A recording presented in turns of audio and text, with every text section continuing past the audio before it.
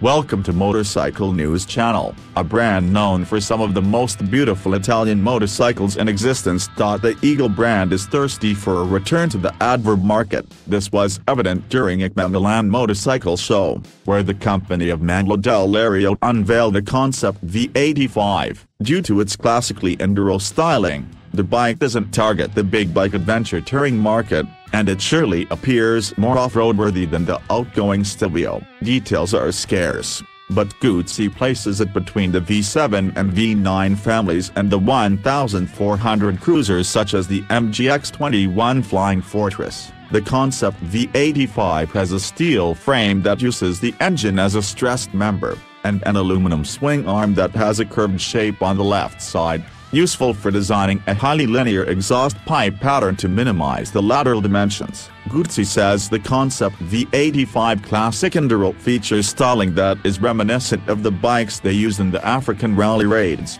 and others such as the 1996 NTX 650 and 1989 Quoto 1000.